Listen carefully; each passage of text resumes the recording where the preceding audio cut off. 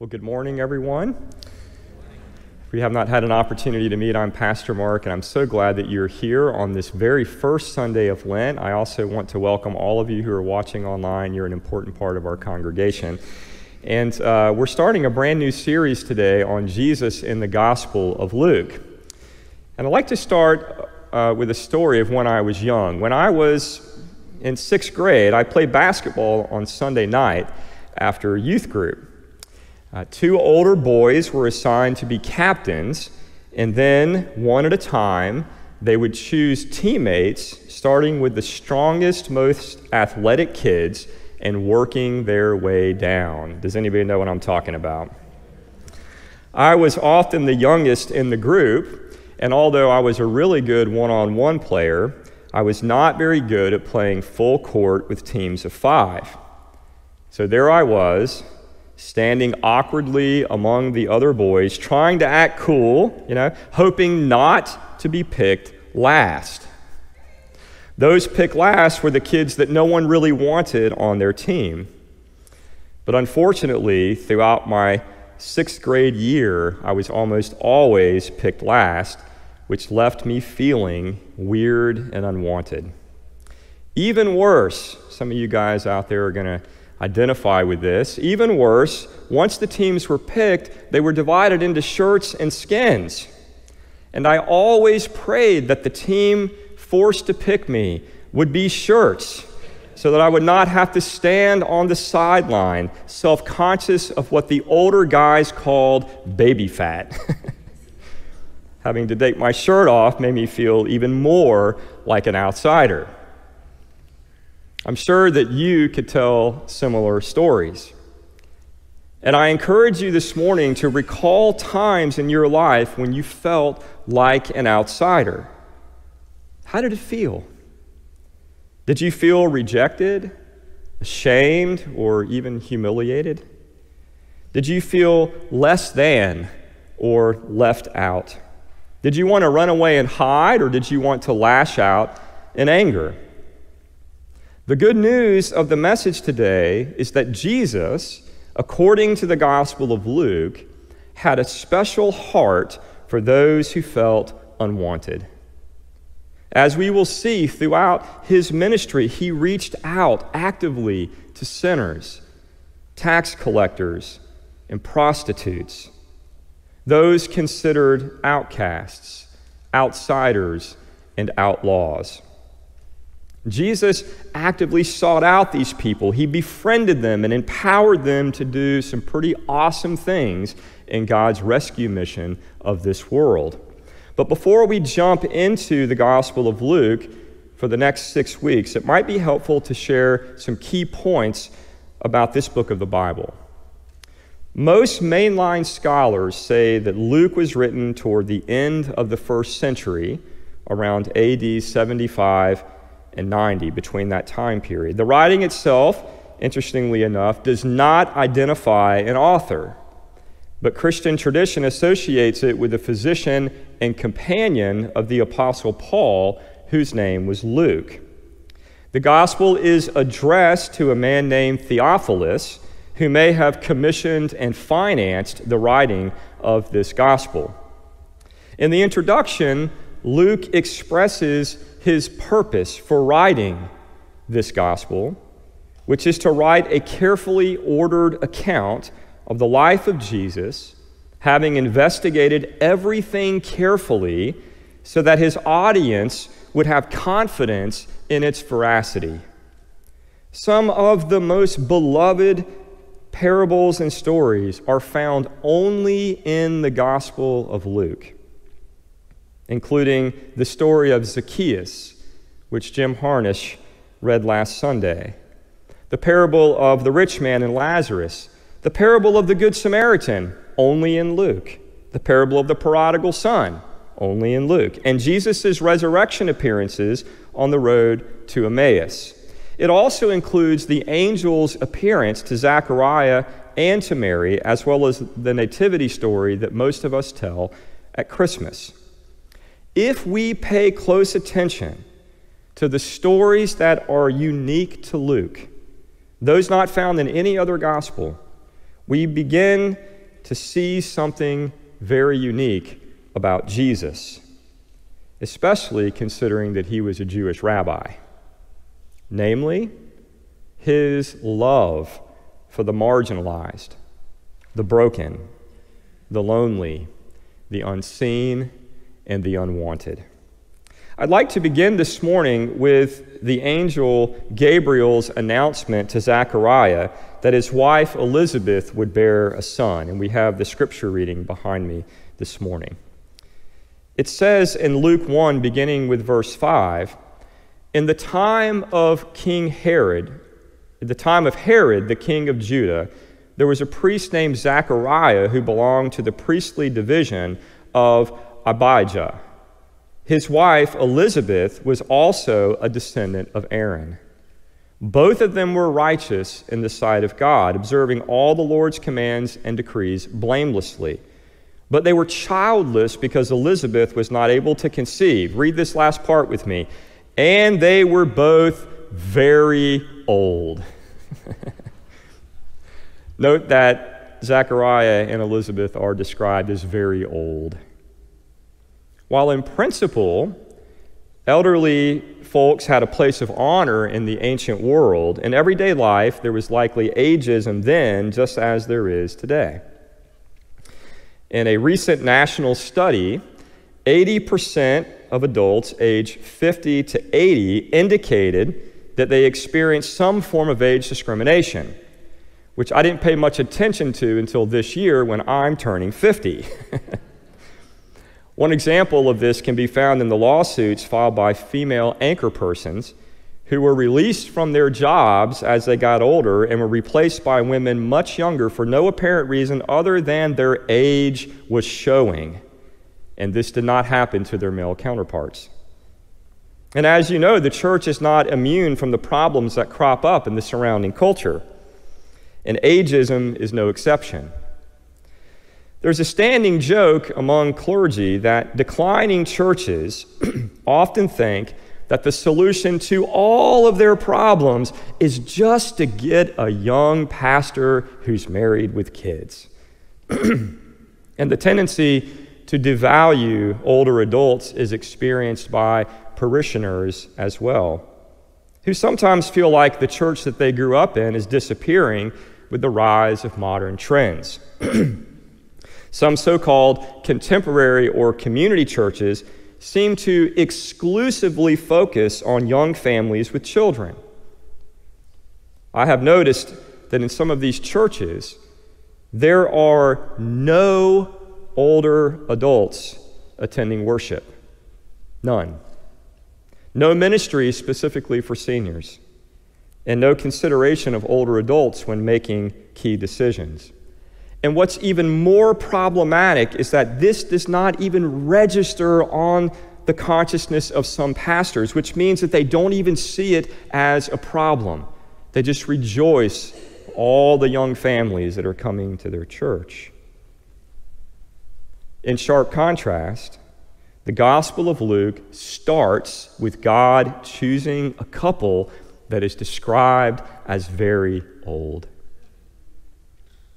Despite their age, or perhaps because of it, God chose Elizabeth and Zechariah to be the parents of John the Baptist, who would play a crucial role in God's rescue mission of the world by preparing the way for Jesus.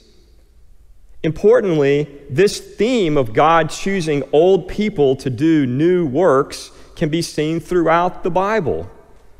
Remember that Abraham and Sarah were 100 years old and 90 years old, respectively, when God gave them a son, Isaac, to fulfill the promise that he would make them a great nation. And Moses was 80 when God called him to lead the nagging, complaining Israelites out of Egypt. I am proud to say that our church is composed of many older adults, and they are a tremendous gift to all of us. I think of Gloria Vaughn, who gives me a hug every Sunday morning, and who for a long time provided homemade food for the new people in our church through the Explorers Luncheon. I think of Jim and Judy Hale, who tirelessly work in the prayer garden, not only to keep it looking nice, but to honor all of the people who have been laid to rest in this sacred place. I think of Tim and Jossie Taylor, who come every Sunday, and not just on Sunday to offer service, but especially when we're decorating for the season of Christmas and Lent, and we have a hard time getting people to help. And Jossie has all the knowledge of how to set this stuff up. They work tirelessly. I think of Nora and Don Heibarger, who show up every Sunday to provide warm hospitality, and Mary Russell, who makes me collard greens and brings them to the parsonage as an occasional treat, just because she knows they remind me of my grandmother.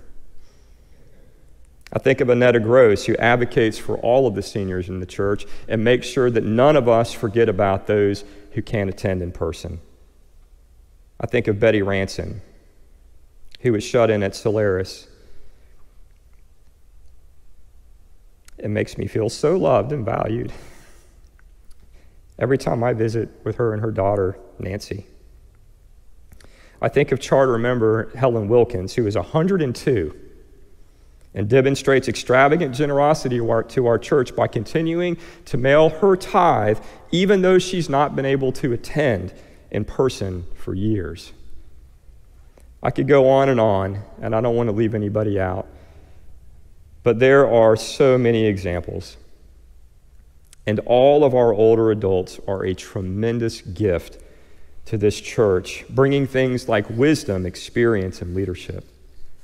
The Bible makes clear that we never retire from the work that God has called us to do. In whatever stage of life we find ourselves, God seeks to use us in important ways. In addition to being very old, Zachariah and Elizabeth were also infertile. The biological causes of infertility were not well understood in the ancient world, and many people saw it as a sign of God's judgment. It was often a source of shame and disgrace, making them feel like an outsider in their own community, sometimes in their own family. Like Zachariah and Elizabeth, many people today, including people in our church, experience infertility as a source of pain. And some are left wondering, where in the world is God in the midst of all of my heartache? Contrary to ancient culture, we see throughout the Bible that infertility is not a sign of divine judgment. In fact, we see something very different. That God has a special place in his heart for couples that wrestle with this unique pain and seeks to extend compassion and love to heal them. Also, when part of God's rescue plan required a baby to be born, God often chose to work through infertile couples. Again, remember Abraham and Sarah, but also Isaac and Rebekah, and Jacob and Rachel. So the story of Zachariah and Elizabeth is simply a continuation of this theme of how God loves and works through couples who struggle with infertility. In addition to choosing the elderly, it's also important to remember that God chooses and uses young people, including teenagers. And I want to speak directly to our youth that are here this morning. I've asked them to stay in the service and not be dismissed to their program to hear this. It says in Luke chapter 1, beginning with verse 26, that the angel Gabriel appeared to Mary and told her that she was going to give birth to Jesus, the Son of God, the Savior of the world. And I'm sure that you've heard this story around Christmas time, but what you might not know is that most scholars believe that Mary was around 13 or 14 years old. Again, this is not something new with the Gospel of Luke. We see God choosing young people throughout Scripture. Remember that David was just a little boy when he fought and defeated the giant Goliath. Esther was a young princess who saved the Jewish people from genocide. And Timothy was a young man who was mentored by the Apostle Paul and served as an important leader in the early church. And I want to pause this morning and invite every single person here to consider the youth who attend our church. Perhaps you haven't met them. Meet Isaac and Riley and Preston and Dalton and Paige and Bethany and Joshua. If you've not had a chance to get to know these young adults, they are incredible people. And what you may not know is that some of them serve in the food pantry every month. Some of them play in the praise band. Some of them are really good at showing love and acceptance to other teens in the youth program so that they have a sense of belonging. And if you were a teenager in attendance this morning, I know that sometimes you may feel out of place in a church full of adults, like an outsider. Maybe you don't think that you have anything to offer and only come because your parents force you to do so. And I want to say that you're not crazy for feeling this way. Unfortunately, older people sometimes do look down on teens and dismiss them as naive or judge them as weird. And again, the church is not immune from this. But I want you to know that you are important to us. You have gifts and talents that this church needs. You belong here. You have an important role to play. And our job is not only to help your parents discover their gifts and graces, but to help you as well. And just like the people here that you see as old, including me probably, your value is also affirmed by God in Scripture. It says in 1 Timothy 4:12, "Do not let anyone look down on you because you are young, but set an example for the believers in speech, in conduct, in love, in faith, and in purity." So in summary, God chooses and uses both the very old and the very young, despite our tendency to dismiss both groups as having nothing to contribute. God's choice of the old and the young illustrates Jesus' appeal to the outsiders and outcasts and God's purposes of lifting up the lowly, which brings us to our last point, that God is in the business of lifting up the lowly. It says in Luke 1, beginning with verse 46, that Mary sang a beautiful song. We call it the Magnificat, and I apologize if the words are too small to read. I have to fall on my sword. I made the visual presentation, and so if you can't read it, then that's just another reminder that you need to bring your Bible so that you can read along with me. After hearing and accepting the call to be the mother of the Son of God, Mary sings, "My soul magnifies the Lord, and my spirit rejoices in God my Savior. For he has looked with favor on" what? "The lowly state of his servant. Surely from now on all generations will call me blessed, for the Mighty One has done great things for me, and holy is his name. Indeed, his mercy is for those who fear him from generation to generation. He has shown strength with his arm. He has scattered the proud in the imagination of their hearts. He has brought down the powerful from their thrones." And what he did in ancient times, he will do today. "And has lifted up the lowly. He has filled the hungry with good things and sent the rich away empty because they have enough." Many people see these words as a revelation of a great reversal initiated by the life, death, and resurrection of Jesus. Especially in the Gospel of Luke, we see God in Christ lifting up those of low status. So who exactly are these lowly people? We find an answer to this question in the Hebrew phrase, Ha-Arez, which literally means people of the land. In first century Judaism, this phrase was often used in a disparaging way to describe people who were uneducated or uncouth. It was a condescending term meant to imply that someone was ignorant or unsophisticated. Think of blue-collar workers or those described as low class today.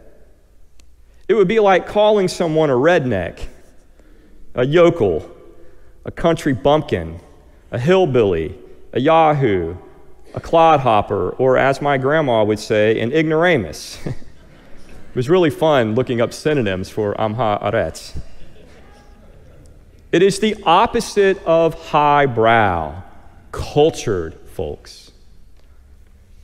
And yet in the Gospels, especially in the Gospel of Luke, we find Jesus seeking out, ministering to, and lifting up the Ha-Arez as beloved children of God.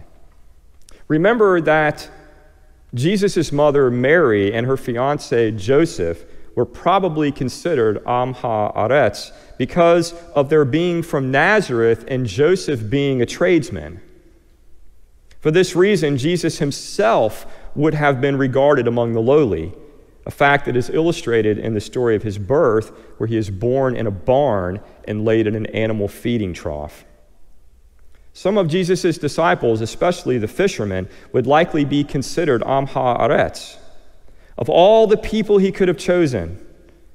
Now remember, he was a rabbi, a Jewish rabbi. Jewish rabbis, when they go out looking for disciples, they're looking for the best of the best. They're looking for the smartest and the brightest and the most educated and the most sophisticated and the most cultured. And of all the people that Jesus could have chosen, these are the unlikely ones that he sought out, taught, empowered, and worked with to carry out God's mission in the world. It's astonishing. And I think that this is a really important point for those of us who live on the Space Coast. Are you awake, church? Demographics show that the people who live in our town are significantly above the national average in terms of education and wealth. And this can easily become a source of pride that causes us to look down upon, disregard, and even disdain people perceived as less educated, less sophisticated, working class, low class, or poor. One of the greatest gifts that I received growing up in the Salvation Army was constant exposure to the poorest people in town, the homeless. And I remember one time when I was a kid in a Sunday night service when all the men from the homeless shelter were required to attend. I started acting kind of rude and squirmy because a homeless man sitting close to us smelled so bad. And I will never forget my mother giving me a stern look and whispering, "You better stop it." Teaching me that this man was a child of God and it was sinful to make him feel unwelcome in God's house. When I was attending West End United Methodist Church in Nashville, which was a very old, wealthy church, a homeless man with a pungent odor came into a Sunday school class I was attending, and we had a guest speaker that day. And the guest speaker went out of his way to give this man a bear hug. Now, I was sitting in the front. It was a big room. This guy was all the way in the back, and I could smell him right when he came in. And I thought to myself, wow, that's astonishing. He just walked from the front to the back, gave the guy a bear hug, held his face in his hands, and said to him, looking him in the eyes, "You are a precious child of God." And tears began streaming down the homeless man's face as his value was publicly affirmed. Perhaps for the first time ever. This embodiment of the heart of Christ also led me to cry tears of compassion and joy because I was seeing the kingdom of God unfold right before my eyes. This homeless man then attended worship and received a great gift, a safe place to lie down in a back pew and take a nap without fear of being assaulted.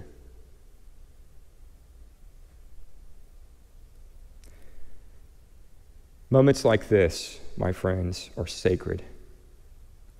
And they have a way of revealing the truth, a way of revealing the heart of God, who is in the business of lifting up the lowly.